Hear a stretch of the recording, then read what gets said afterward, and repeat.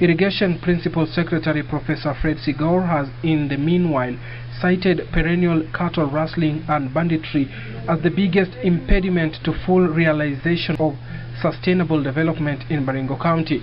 Area leaders who spoke during County Dissemination Forum urged the locals to be at the forefront in championing for peaceful coexistence. But I want to encourage all of us. This problem is with us. Let us see what is the best way of handling it. And we share with the security team. Let us share information with the security team so that we see how to make this county to be a better county.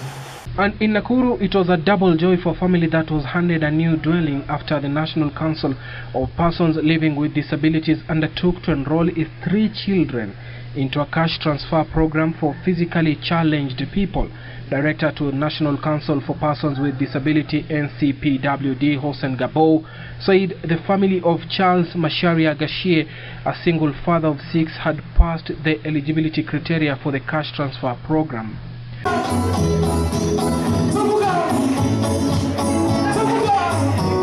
The government has been urged to revise a policy used in the fight against illicit brew in order to stop the use of excessive force by police officers and chiefs when dealing with illicit brew traders.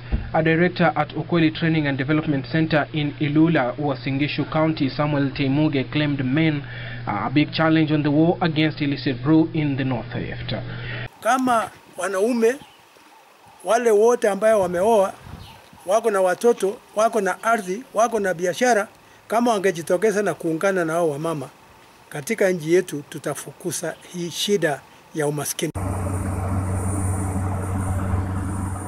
Finally, a combined contingent of troops from Kenya Wildlife Service, Kenya Forest Service and David Shedrick Wildlife Trust is on the ground to combat the huge fire that is fast spreading in Mount Kenya Forest. Kenya Forest Service Chairman Peter Kinyua said the firefighters are making tremendous progress as they try to cover the 6-kilometer long forest fire line.